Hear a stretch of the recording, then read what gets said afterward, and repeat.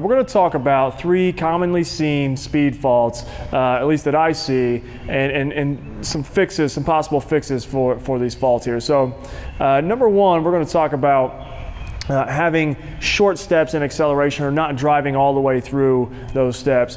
In the same exercise, you can also alleviate the rearing up fault or the getting vertical too soon. We're going to do that with a sled sprint and a contrast bodyweight sprint.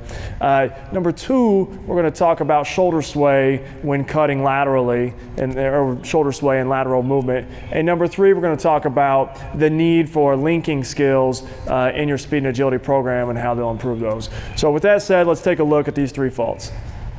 All right, here we are with the first of our 3 speed faults. And we all have seen those athletes that don't drive through their steps and acceleration, or what I call those Fred Flintstone steps, those short little ones here. And so we're going to use a sled sprint to a bodyweight sprint to help alleviate that fault there. So the sled sprint is going to give us a resistance for us to lean against, and it's going to force us to drive down and back to move forward in acceleration. We're going to immediately follow that up with a contrast bodyweight sprint. We're going to use that as a primer. We're going to use the sled sprint as a primer to help benefit the actual bodyweight sprint, kind of ensure that we teach staying in that lean and driving down and back. So let's take a look. So you want to make sure that you have enough weight that you don't want, if it's too light, you're going to kind of be pushing the sled out in front of you, and it's going to be almost like you're falling. So you want to make sure it's the appropriate amount of weight. I'm going to sprint 5 yards here, turn around and come back on a body weight sprint. I want you to pay attention to my body weight sprint to see if I drive down and back.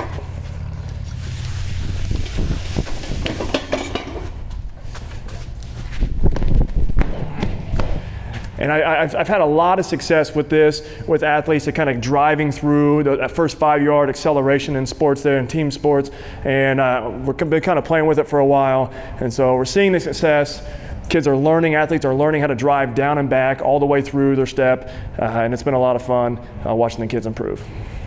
All right, now for our second fault, or speed fault, we're going to talk about in lateral movement, a shoulder sway that occurs. So if I am shuffling to my left, and my shoulders sway this way, which we see a lot in court sport athletes, and I need to go that way, it slows me down for obvious reasons right here. So when we're moving and cutting and changing directions, ideally we keep our shoulders between our pockets right here so this doesn't occur and I can go in my new direction. So one kind of tool that I've used, and I got this from Lee Tabb, but one tool I've used to kind of alleviate this is a simple med ball.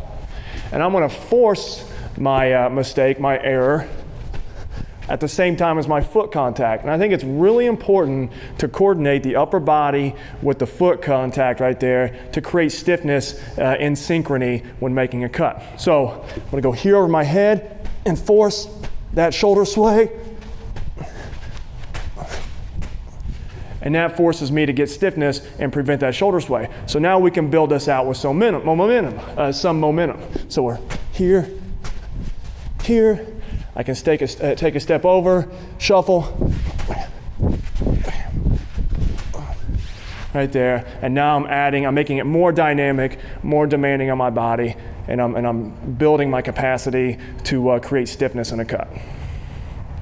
And a third fault we see a lot of time in team sports is the inability to transition from one movement to another. And for an example of that, it may be something like I'm closing out in basketball, I'm closing out on a shooter, and I have to change directions if they shot fake and try to drive to the basket. So, or if I'm coming up to the net in volleyball and there's a tip, I come up, I have to change directions and make a play somewhere else. So there's 2 things that need to occur when transitioning from one movement to another.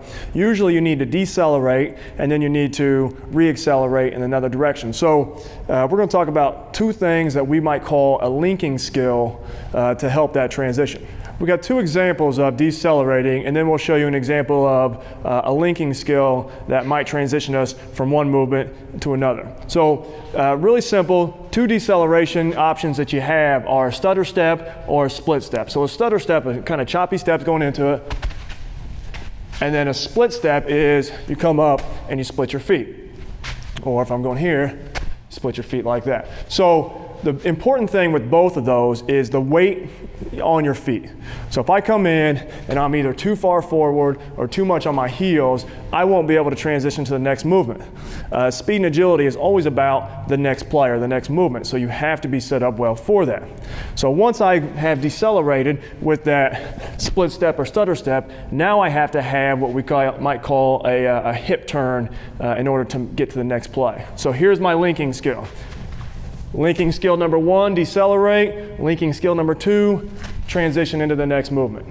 Okay? And those are two very, very important skills to have if you're going to play a multi-directional sport like tennis, basketball, volleyball, and so forth. So try those out, see if they help.